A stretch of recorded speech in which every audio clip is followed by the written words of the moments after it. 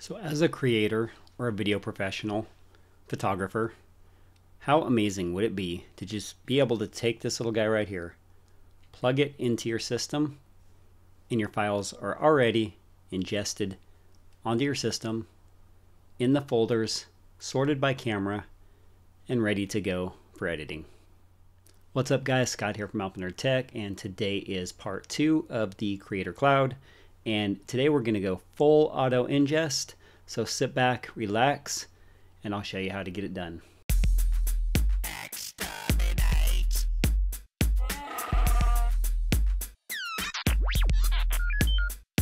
Bazinga!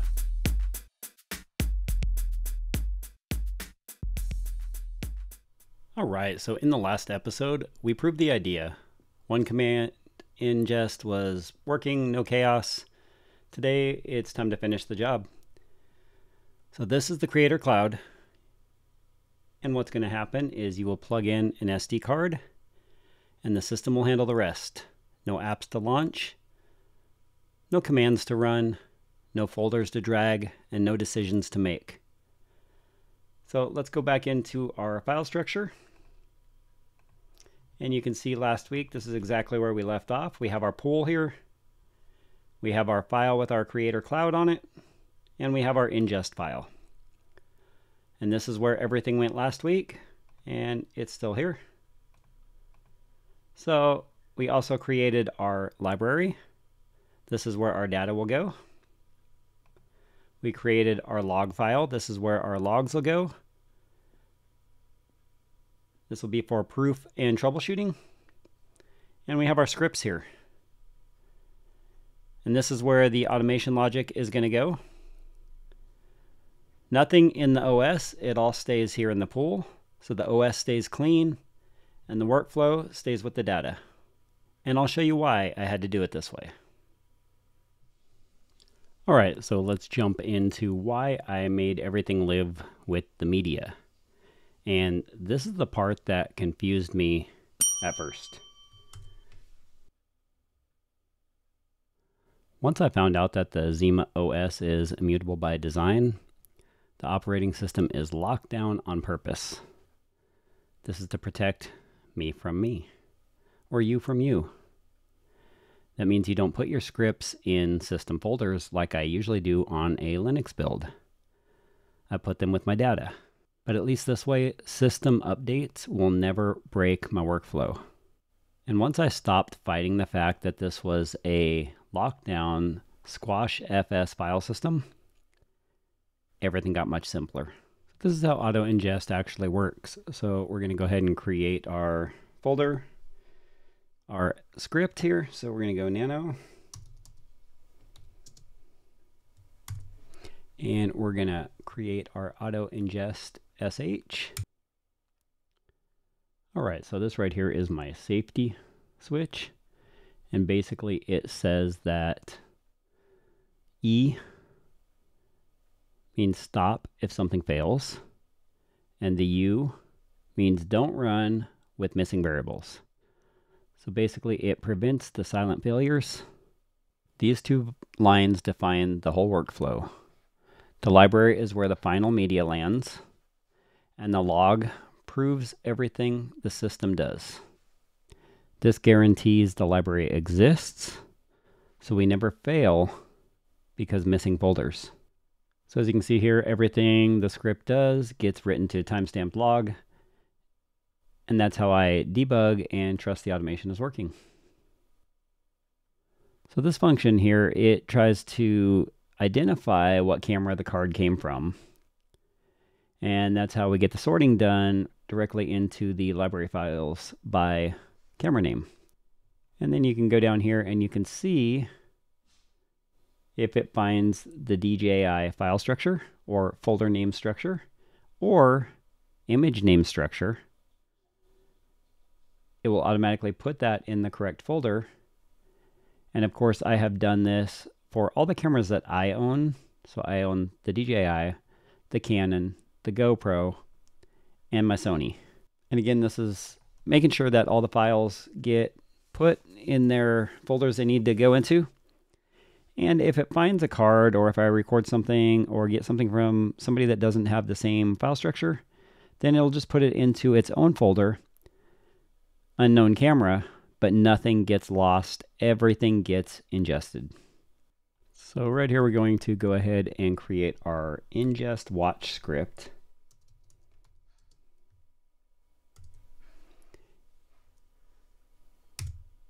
And we're going to paste in our script here. All right, so what we got going here is we have our log state again. So our script is logging everything.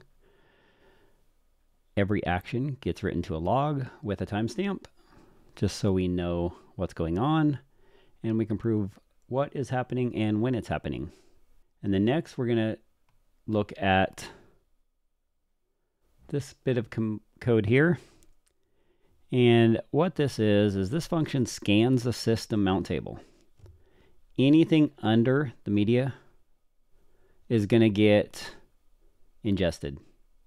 So even if it's a USB stick or anything, just anything you plug in there on top of media. So what you see here is do not ingest our pool. Do not ingest the media file itself. And do not ingest our ZimaOS, because we wouldn't want to back up our OS for any reason. So right here we have our list mounts state. This writes the current mount list into the state file, basically like a snapshot. It can now compare it and detect any changes to go ahead and start our script. And now this runs forever, and it checks every 2 seconds. So we're constantly looping, checking for a new mount. So here it takes a fresh snapshot and compares it to the last one. If the mount table changed, something was inserted or removed. And then this is the key. We separate the new mounts from the removed mounts. So no, we don't ingest as we're trying to unplug something, basically. It just ingests when we plug in and a new item shows up. This writes the new device and the removed device to the log. So this here, it writes the new device and removed device to a log. Gives me an audit trail, super important for a workflow system. If the only change was a removal, we skip the ingest. That prevents false triggers and makes this behave like a real appliance.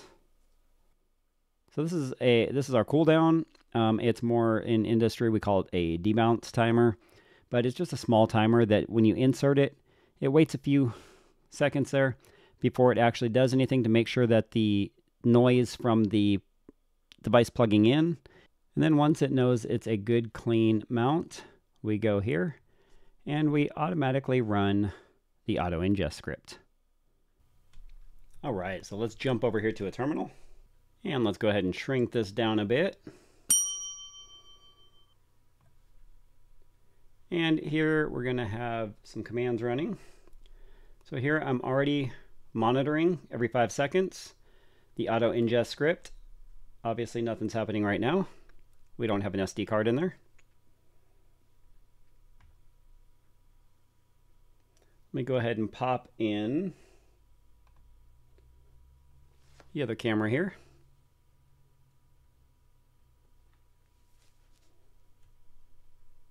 There we go. And then we're going to all live, show you the demo here. So let me go ahead and run some commands here and I will clear my logs.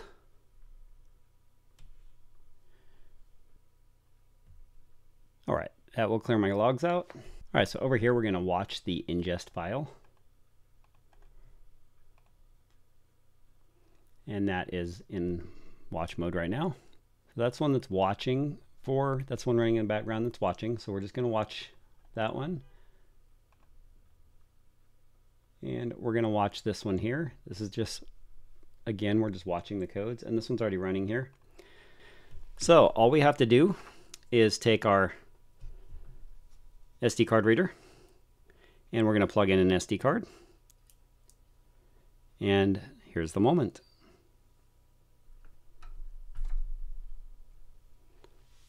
real time, live, no scripting, no running codes. It just automatically ingests the data. As you can see, this is a DJI file, and it is putting it in the DJI folder.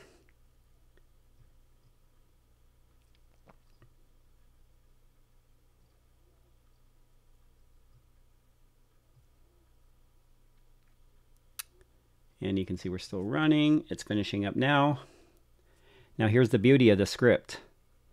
Because this SD card gets used between different cameras, it now detected that there's more files on it, and they're in a Canon folder. So they're from a Canon camera. So now we have just ingested our DJI into its own file, the Canon into its own file. And then we'll go ahead and pull this guy out. And I'm going to throw in another card here. No scripts, no nothing to run. It's just running along in the background. Plug it in. It detects something new. What did it detect? The GoPro. So now it's ingesting the media off the GoPro. You can see ingest is running. And now ingest is finished. And it now transferred all of the GoPro files into the folder. So you can see we're finished here. Let's go back into the files, and you can see in our library we now have 3 folders from right now. If we go back to our Zima, you can see our time is here. This is all real time, live, and our Canon with today's date on it, what card it came from, and we have a videos folder. We have a photos folder, and then any other miscellaneous that it pulls in, it will pull off the card too and put it in its own file. So we have that for all 3 of our cards. A couple videos there, no photos on that one. And then we'll go back to the GoPro. GoPro should have both videos. Yep, videos, photos, and then some thumbnails and stuff that it creates, but any other file that's there. All right, guys, I hope you guys enjoyed that video. Next week, Zima 3, we're going to be adding some automation to the board. We're going to sync it with our Mac Studio, with my Mac Studio, or teach you how to sync it to anything that you do your editing on or whatever. So if you ingest it and it goes into your server, into your Zima, into whatever device you're syncing it onto, now it will automatically sync to your editing machine, ready to go. So come back next week, guys. We've got a lot to do with this little board. It's fun. I'm enjoying it, and I hope you guys are getting something out of this. Thanks a lot.